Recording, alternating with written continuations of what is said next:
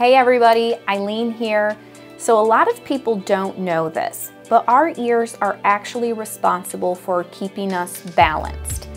Deep in the inner portion of the ear, we have three balanced organs. We have a utricle, a saccule, and three semicircular canals. Those three organs help to keep us feel very balanced and upright as we're moving throughout our day. The utricle and the saccule are going to help us with linear movements. So imagine you're sitting in a car and you're driving down the road. All of the trees are passing very quickly. The utricle and the saccule are going to help keep you feel focused on what's going on in front of you without make you feeling like you're moving around quite a bit. And then the three semicircular canals are going to help keep you balanced when you have horizontal movements, like your head turning, bending over. If any one of those organs gets compromised, it could make you feel dizzy or off balance.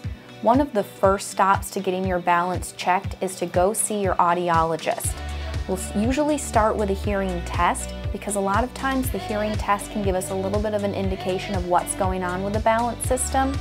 And then we may recommend that you have a full vestibular workup where we take each one of those different organs, we break them apart, and we look at how each one is functioning and then how they're functioning as a unit. If we find any abnormalities with any one of those organs, it can really help us give you good recommendations. We can help get you balanced again. We look forward to making it happen for you.